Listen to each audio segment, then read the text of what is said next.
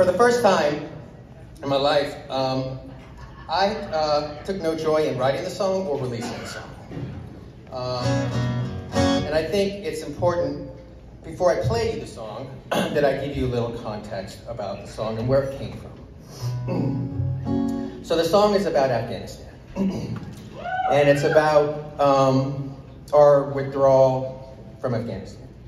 It is not about the decision to withdraw, because I think there are good arguments of goodwill on both sides, but it is about what we've seen and what I've experienced in the last month. Of course, when we saw the initial images of Afghanistan, we were all kind of horrified. Kind of reminded me of 9/11 a little bit, when we saw the terrible image of a guy falling from a plane and the moms handing the babies. But I had no intention of writing a song at that point. But then when our soldiers were killed, I went into my studio and I was just angry and I was banging on the piano. And just trying to get out my emotions like we all find a way to do. With me, it's beat up my piano. And then I got a call after we left Afghanistan. And it was from a friend of mine, an amazing person who does incredible work, humanitarian work around the world. And I was going to Mammoth actually with my wife and my son. And I couldn't really hear her go, so I pulled over. And I said, "What's going on?" She said, "Well, I need a number, I need a connection." And I'm like, "Sure, what's going on?" She said, "Well, I'm organizing evacs of AMSITs from Afghanistan." And me being me, I'm like, "Well, what's an AMSIT?" She said, "An American citizen." And there was quiet, just like that, on the line, for a minute. And I said, "Wait, you're telling me that you're gonna risk your life and those with you to go to Afghanistan and rescue our citizens that we left behind?" And there was silence on the line. And she started choking up a little bit. And it really kind of struck me that this is not a world that we live in. This can't be happening. So I wrote a few more lines that night.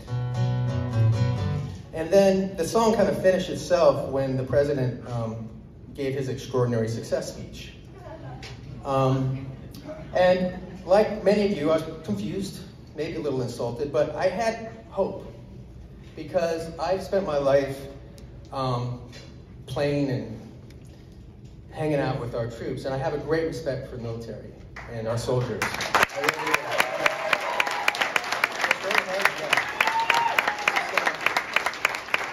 So I had this hope that, well, you know, presidents do things and, you know, they say things, but I've always felt if it's really crucial and a lot's on the line, our generals are the adults in the room. So I expected Millie and Austin to come out and say, "Look, maybe extraordinary success is a little off. And here's what we're doing, here's what we're planning to do, here's the mistakes we made, and but we're gonna fix it and do everything we can." And they came out and echoed the same line. And that scared me. And I kept waiting for somebody to say something in the arts, because it made me fear for the next crisis. And so the song finished itself. Now, to me, the song came from a moral place. It's not a political song. It's a moral message about promises that we made to people there, that we promised to protect, that we left there. We broke our promise. It's about accountability and admitting when you make mistakes, because that's how you can rectify them and learn not to do them again. It's not a political song, but of course in this age, everything's political. I've said this many times, but it's true. If a Republican was president or Donald Trump was president and we were in this situation, the song would remain the same. Only the names would change. And those of you who know me and followed me for the last 10 years know I have no problems criticizing the prior administrations and those before that. But of course, in this world, everything's taken political, and this song, to a certain extent, has reflected that. I just hope that if you hear this song, you're welcome to tape it, you're welcome to film it, you're welcome to share it, you're welcome to take pleasure in deleting it. People have been basically printing out my picture singing the song and lining their kitty litter boxes with it. That's cool. That's America, bro. I'm all for that. I'm all for that. But you know what I'm not for? I'm not for the fact that I have to ask my lovely quartet to leave the stage. So if somebody sees them in the background with me singing this song, they get canceled and lose their jobs. That I'm not cool with. So I've learned a lot about this song so far, and it's just growing and just starting. But I hope you just listen. And I hope, even more important than the song and the message, that we get to a place where everything is not perceived and exploited in a tribal way. That we take off our political glasses and put on moral ones. Because this is a great shame that we have done. And I talk to my friend every day that I talk to at Mammoth, on the ground. Things are happening as we speak. Yesterday, she lost 2 people in a safe house that the Taliban found and killed. So it's not something that's, you know, here, there, gone. So, and I'd also like to thank some people here tonight who, without them, probably this song would have never found a platform. They know who they are, and I am grateful to them. And I think it's important that we allow artists of all worldviews to be able to speak their mind without fear of retribution, and they are courageous to support that.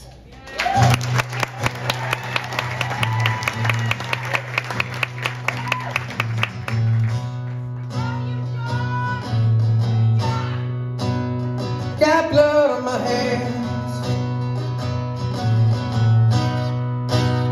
got blood on my hands, and I don't understand what's happening. There's blood on these hands. They're still Americans, left to the Taliban. Now how's that happening?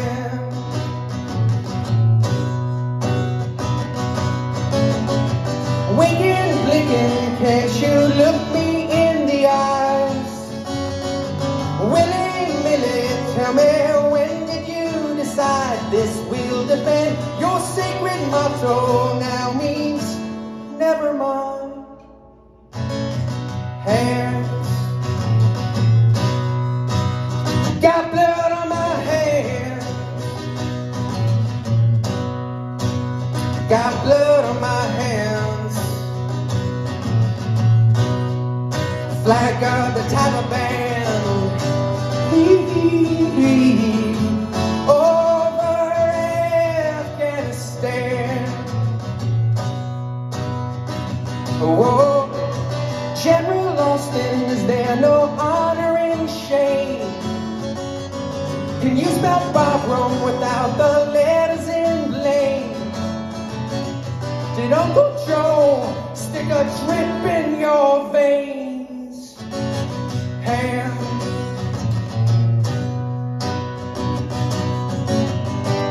I can't hear her scream.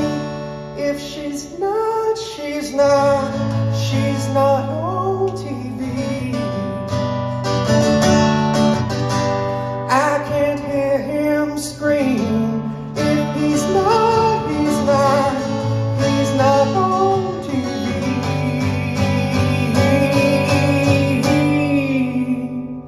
To every Afghan ally that we left behind, every child who won't know freedom, faces covered and blind as for this American promise. Now shit in the fire.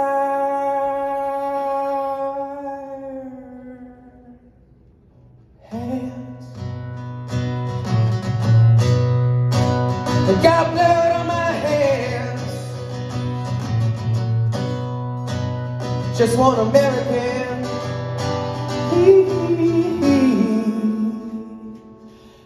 Asking